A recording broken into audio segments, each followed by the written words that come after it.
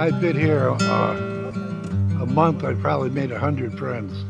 Seriously? Oh yeah, just walking around, meeting people constantly. I was living over on Main Street. I've been there about 15 years. And the place had changed hands twice since I lived there. And of course, each time you get a new owner, they raise the rent.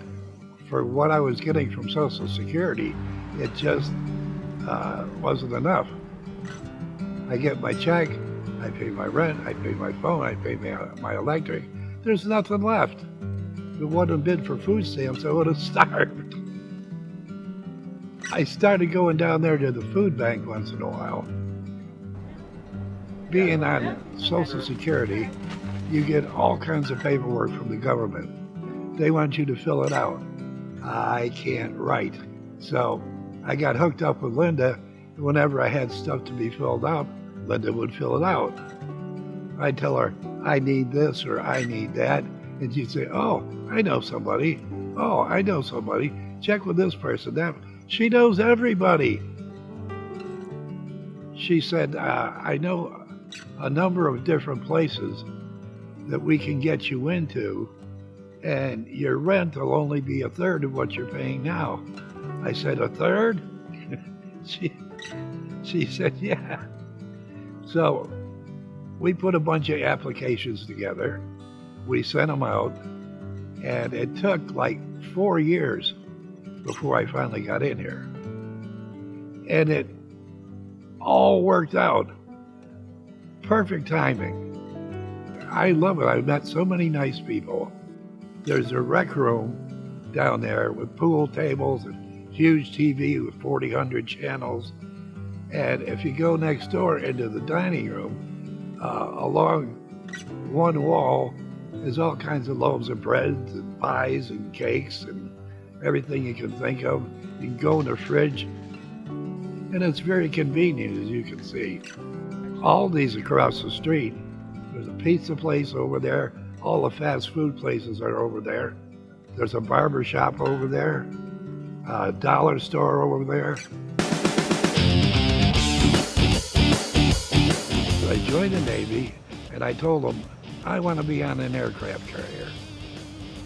So the first place they sent me was Naval Air Station, Patuxent River, Maryland. And then I got transferred to an aircraft carrier out of San Francisco. I'll tell you what, San Francisco in the 60s was crazy.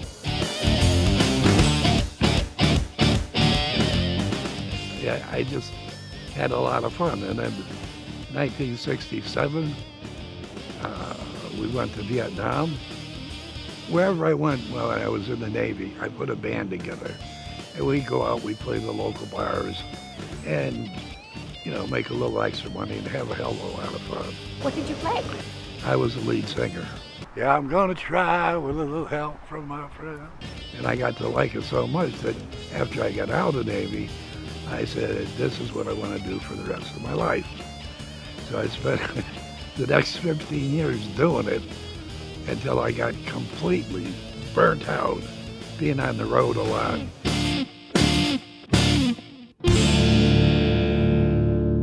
Every time I need something, say, Linda, I need this. And she'll go, oh, I know a guy. Oh, I know a guy. She knows so many people, it's incredible.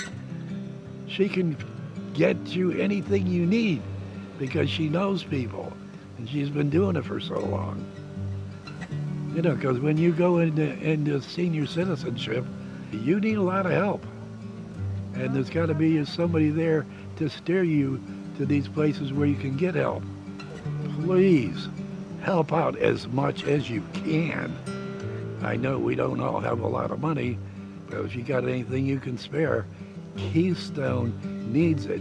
Keystone takes care of so many people like me. My story may sound unique, but it's really not. There's a lot of senior citizens out there that need help and don't know where to go.